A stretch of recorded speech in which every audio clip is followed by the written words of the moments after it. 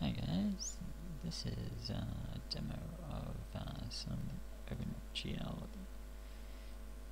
GLES lighting stuff for 2D normal mapping.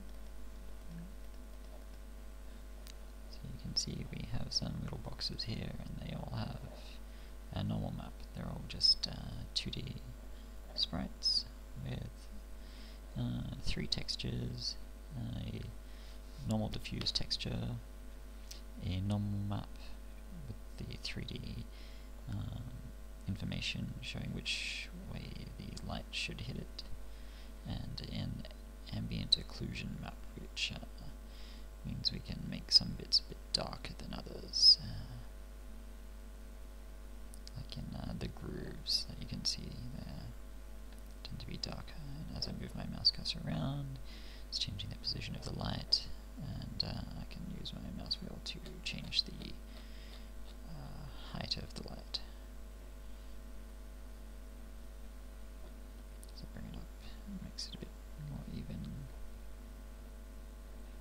Around, spawn some more boxes. You can see the shadows move as I move my mouse.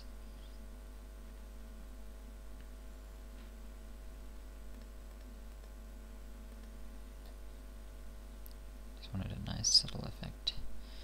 This is based on some work that's already been done by someone else, which was pretty cool, on one of the Love 2D forums. I'll put a link in the description.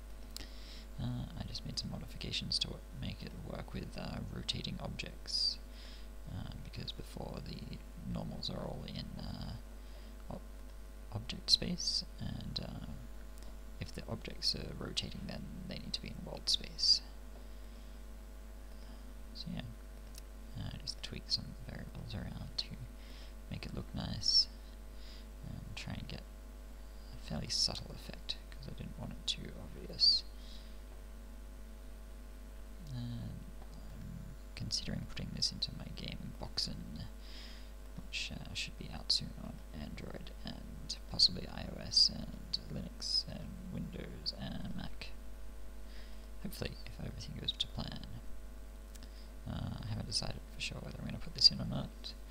I just thought it's kind of cool, so I'd give you a little YouTube demo. Alright, thanks.